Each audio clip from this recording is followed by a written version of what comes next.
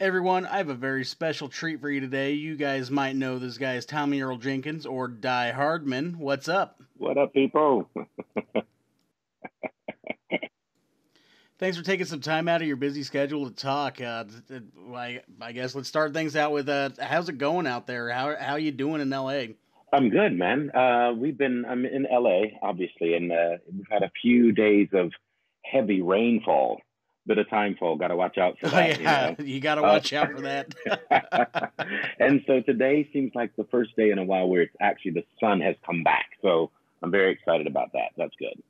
Sunshine and interview sounds like a good day. Hey, and LA. What more can you ask for? I gotta ask, is the traffic as bad as it looks out there? Yes. Ooh, mm, it just looks abysmal. Right. So yeah, the traffic is really bad. I mean, on the freeways, especially during rush hour. It's ridiculous. I'm used to it, and it doesn't really bother me that much. I sit in the car and I listen to music, and I've got the vision of the mountains around me when I'm driving, and so it kind of keeps me calm. But I think once you know that that's what's going on, you expect that.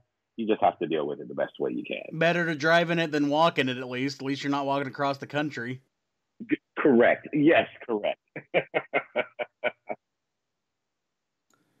So today I've got a couple of questions lined up. Die-Hardman, Death Okay. Stranding, all that. Okay. I guess the best place to start is how were you approached for the role of Die-Hardman? How did you end up in the role? Ah, so we're going back. That's well over almost a year. Well, a year and a half, probably 2 years nearly. Um, yeah, I just like most things in our profession, I got a request to do a self tape where I had to film a couple of scenes, not really knowing anything about the project because it was slightly sort of ambiguous. And I just did a couple of scenes, filmed it, and sent it back in and just waited. And I think it was probably like a month before I heard anything, and almost pretty much kind of dismissed the fact that it wasn't going to be something that was going to go my way. And then I got the call saying yes, and the rest was history. You said it was ambiguous. Did you know it was going to be a video game or anything like that? It was. I did know that it was interactive and it was going to be motion capture, but there was no specific name given to the character, or I think at the time he was just known as the commander. The commander, huh? The commander, yeah. It sounds like it was going to be a more military style role. It really was, and basically in my head when I was thinking about it and doing the audition for it, that's what I had in my mind. Obviously, it was someone who was very military oriented, was in charge, had gravitas, had all these things within the breakdown. And so I basically had to work off of that. There was no idea, nothing stated about Die-Hardman or what he looked like or necessarily anything like that. So, yeah. That's pretty interesting to hear because Mm. everybody knows he's a pretty secretive guy, Kojima. But to hear just how ambiguous it was that you didn't Yeah. even know what the I character think, I think was. Yeah, I mean, I think it was very much one of those things where you are given as little as possible, but just enough to that we would be able to, if we were viewing it, to see exactly how this character, how you would portray this particular character. We don't want to give too much away, but at the same time, we're letting you be creative enough to see what you bring to it.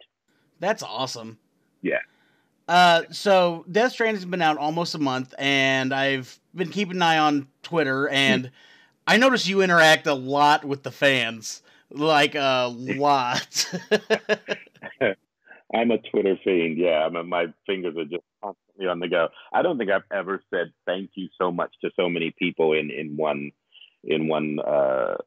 on one project as much as I have with this. I mean, everyone's been so forthcoming about it. Not just necessarily about me, but about the entire project. And it is one of those things that I feel like it's not like anything. It's not going to please everybody. It's not going to be to everyone's taste.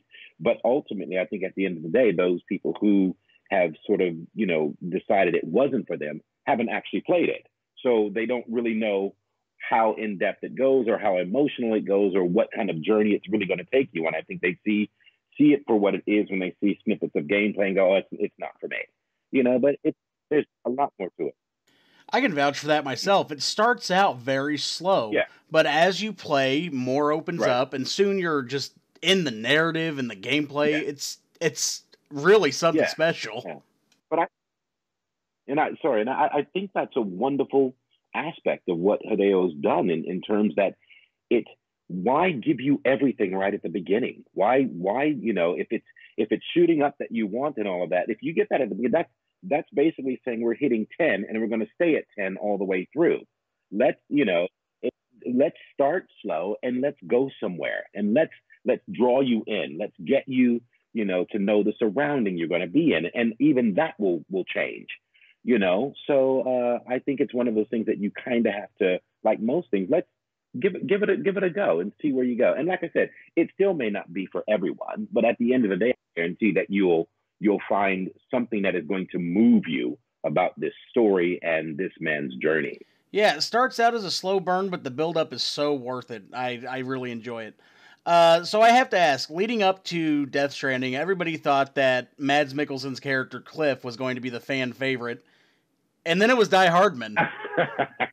How do you feel about that? I don't. It's funny. I don't necessarily see that, but from that perspective, I just see it really pretty much as there's some big characters. We got some fantastic people. We've got Norman. We've got Mads. We've got Troy. And all these other amazing people playing these fantastic roles. And I didn't necessarily ever think, or still don't, that Die-Hardman. I think I'm finding more that he's becoming a favorite. And I'm only going based on what people send me and messages that they send directly to me, and about my performance. And I think that's wonderful, and I'm truly grateful and I'm appreciative of it. But I had no idea that the impact would be as much as it is, honestly. And considering that the game's only been out just over a month, and for those people who have played it and have beat it and have gotten to the end to see the full story, because I think that's important, and considering that that's still a lot that people will have to do, I'm sure I will hear a lot more people coming to me once they finish the game, because obviously there's a lot that happens towards the end. So if you're still playing Death Stranding, definitely stick with it. No spoilers, but right. Yeah. Spoilers. Yeah. Yeah, no spoilers. But wow.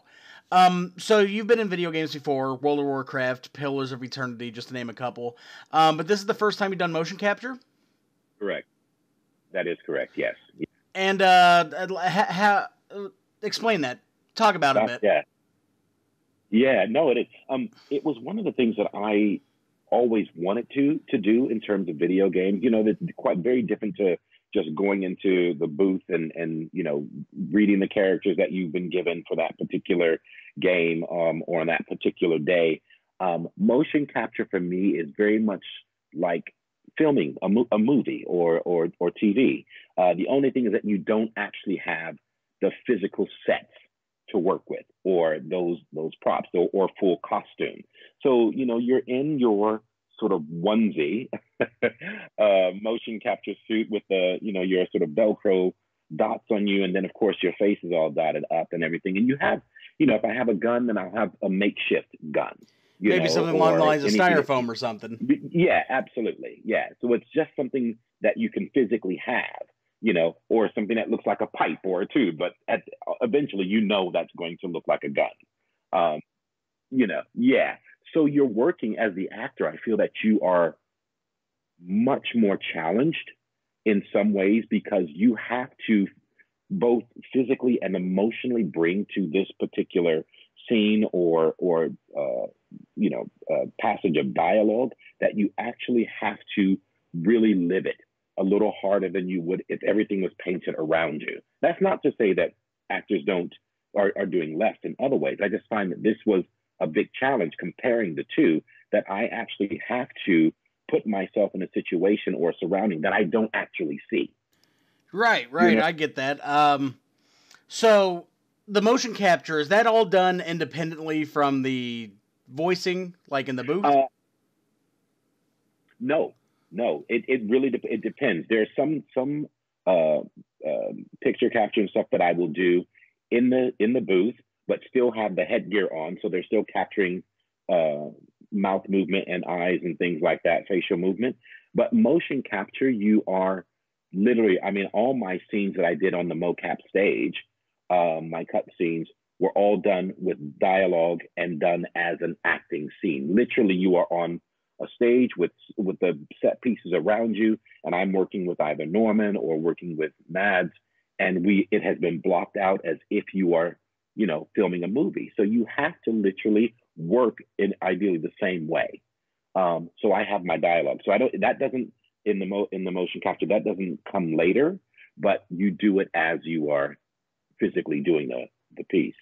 I guess that'll lead into my next question, which just got a lot more interesting. Okay. Towards the end of the game, there's a particular scene. Okay. And there's been a rumor floating around that that entire scene was actually shot in a single take between you and Norman Reedus. For real? Correct. That is true. No way. That is true. And it has been a question that has come up, and I have to keep, you know, clarifying that was one go. I'll never forget the day when that actually happened for that particular scene, and we did it in one go, and we were so happy that it went from beginning to end with no stops, and we only did it a second time, I think purely for safety, just to do it. But as far as they were concerned, if we hadn't done the second one, and that's pretty much, I believe, what you see.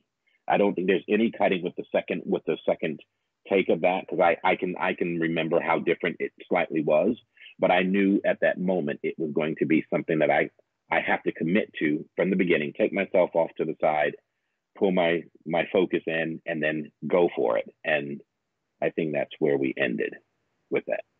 Well, that's just incredible to imagine, honestly. That's, wow. I know a lot of actors, they say for scenes like that, they'll tap into a past trauma. Was that the case with you? Yeah, I don't think for me, I had to tap into a past trauma. I think when I got the script and I knew that particular, and read that scene and knew what Hideo wanted and where it was supposed to go, I knew the storyboard of what points to hit and where it needed to drive to. You know, I think that what I did was try to stay as the actor in that moment and put myself in the situation of having to deal and, you know, and speak with Sam about this. And I think I remember completely, there was a moment as I could feel the shifts happening, that each point where it started to escalate. And working with Norman, I mean, literally looking into his eyes, that was enough for me. You know, knowing his story and his journey, I kind of get goosebumps a little bit talking about it now, because I remember it, because I remember it so vividly, and how connected he was with me at that moment, because he had to basically do nothing but stand there. But it was more than just standing there. You know, what he did was stand there, and he was connected with me, and he saw me all the way through. And no matter when I chose to make that contact with him, he was there 100%. And for him, I think he helped me make that scene work. Like, the dynamic between you two, it was just so incredible to watch, and the way you both played off of each other just really sold the scene. It was amazing. Yeah, thank you very much.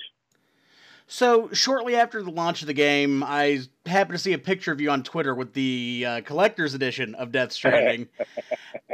So, I'm just kind of curious, how far are you into the game, and what do you think of it so far? So my schedule is crazy at the moment. So I can only snap and grab a few minutes at a time. And so I'm convinced, I was hoping to have it done by, you know, the game awards coming up and everything, so that I know exactly where everything was. I don't think that's going to happen. There's just so many hours in this game, you know, that I'm never going to be able, I don't think I'm going to be able to finish that by the time that happens. But I am enjoying it. It's weird situation to sort of be in when I am playing it and watching what's on the screen and hearing myself give myself directions, you know, which is a little odd. And then also playing Sam, you know, so it's really cool and a little weird at the same time, but it's been an amazing journey with it, and for me it's only just beginning. Like I said, I haven't gotten that far. I think I'm like on episode or chapter 2 or something. So it's going to be a while. Well, if it makes you feel any better, I literally just beat the game yesterday. You're kidding. Nope, wow. I'm not. I've been playing it since launch, just completely invested into it. Doing all the side quests and stuff too. Yeah. Okay. Yeah, and I think that's part of it as well. So you played from launch, and you only just finished yesterday. Just yesterday. That's amazing. Oh, it was an incredible ride. I'm probably getting ready to play it again soon. Oh yeah. So you're gonna play? What level are you playing? Hard difficulty. Hard difficulty. Wow. Yeah, you got to watch out for those BTs sometimes, though. They can get dicey. I'm sure. I can only imagine. Okay, this next question is actually not from me. It's a question from my editor. He's been really curious about this, and so have I, to be honest. There's been a lot of cans of Monster in Death Stranding, so I just want to know how big of an impact that was behind the scenes. Like, were you guys drinking it a lot? What was going on there? No, in all honesty, I have absolutely no idea. Because I have not. I'm sorry for that shot in the dark there. It was definitely a shot in the dark. And my answer to that is I don't actually have any idea. I'm sure there is a connection with it, and that could be a multitude of things. So I don't want to speak out of turn and say what it is or what it isn't, because in all honesty, the truth is I don't really know. Well, you know, it's the questions like that, the hard-hitting questions. We really got to ask them. Well, you asked it, and that's the answer we got. That's right. Well, I think with this next one, we'll go ahead and wrap it up. I know you're a busy guy. Yeah, I'm good. So after your experience with Death Stranding, I think I'm just wondering, would you work with Hideo Kojima again? In a heartbeat. Come on, Kojima, you heard the man. Let's get another game going. Let's do this. Thank you very much. No, I would definitely. I would love to. All right, for anybody who missed the beginning of this was Tommie Earl Jenkins, Die-Hardman. Thank you for coming on. No worries, man. I appreciate it. How about another interview in the future, huh? What do you think of that? Absolutely, of course. All right. Let's say around the time the PC version of Death Stranding comes out. We're there, man. All right, you heard it here first, everyone. You got it. You heard it here first. Right here. All right, thank you. All right, you have a good one. Absolutely no worries, mate. Thank you.